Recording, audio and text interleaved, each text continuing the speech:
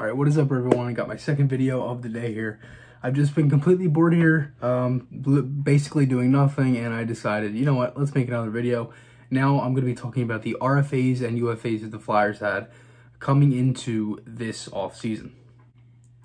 All right, so the Flyers have a lot of key guys here that they might lose in this free agency. There's some guys that, I've talked about this before, but I decided I wanted to make a video on it as well. Because it is very important for this team going into next season. So the Flyers have a pretty good bunch here. Some key guys, some guys that came in later, and things like that. So you have Nate Thompson and Derek Grant. Those were two guys that both came in at the trade deadline. They both are UFAs after this season. Grant, he makes $700,000. Nate Thompson makes $1 million. You also have Tyler Pitlick as well. He is 1 year left.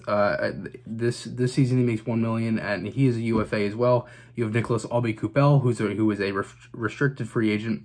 Justin Braun, he's a UFA at 3.8. Robert Hagg and Phil Myers, they're both RFAs, and Phil Myers is the last year of his ELC. And then Brian Elliott as well. You have him at $2 million, and then you also have Nolan Patrick and Oscar Lindblom as well. So, again, these are all those guys, and as for Patrick and Lindblom, it's probably something that's going to happen with their contracts since they are injured and not playing, obviously Lindblom with cancer and things like that. But I'm going to go through this list, and I'm going to see what the Flyers can do and what I think that they'll do with these players. As for Nate Thompson, I don't think the Flyers are going to re-sign him. I just don't really think a spot is needed for him, and I don't think the Flyers are going to at least try to even reach an agreement with him. He'll probably hit the market at some point. Tyler Pitlick, I want the Flyers to re-sign Tyler Pitlick, but here's my thing, because this also ties into Derek Grant. Derek Grant is a center. Tyler Pitlick is a winger. As I said, Pitlick makes $1 million. Grant, he makes $700,000. Pitlick, to me, will probably want around 2 to 2.5. He's going to want a pay raise. He's played very good. He came here in a trade. He had a very important third-round role in the playoffs with Dallas. Very good player coming here. Not many people really knew who he was, and he was unreal with the Flyers this season. I want them to re-sign that. I want them to re-sign him. I don't think they're going to because of cap reasons, and also because of Derek Grant being a center. He's versatile. He can play the wing. We've seen Grant play the wing this season. We've seen him play center. And I've loved Grant in the few games that I saw him in. I thought he was very good. But in my opinion, I would rather have another center than another winger, and he's also cheaper. So I don't think the Flyers will re-sign Pitlick only for cap reasons. I really want them to. I think it would be good for the team. But if you're thinking business-wise, cap-wise, you have to go with Grant here, and it's also a little bit smarter as well. And it makes the most sense because he is a center, and it is better for them in the long run.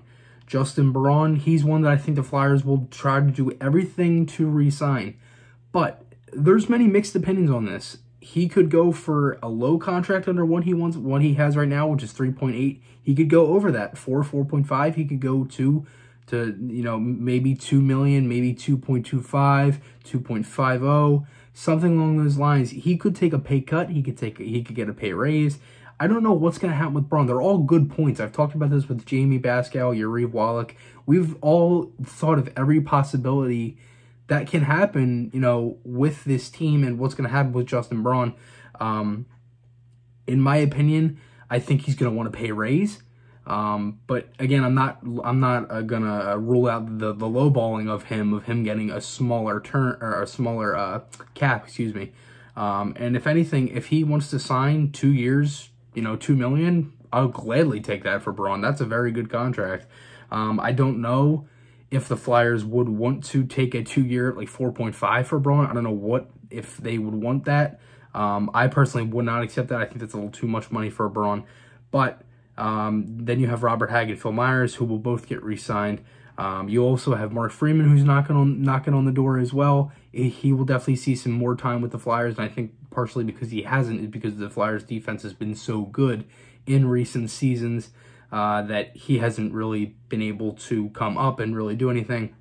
And then you have Brian Elliott, who I think the Flyers will re-sign, probably around the same thing. And if they don't, I think that's a mistake, because Elliott has played very, very damn good this season, and I definitely think he deserves another contract. I would give him the exact same thing. at 1 year, $2 million. I think that's perfect for even what he played. And he was just unreal for the Flyers this season. But there are many questions for what's going to happen. I don't even think the Flyers are going to be looking at this yet. You still have, is the season going to come back? When's the draft? All that stuff.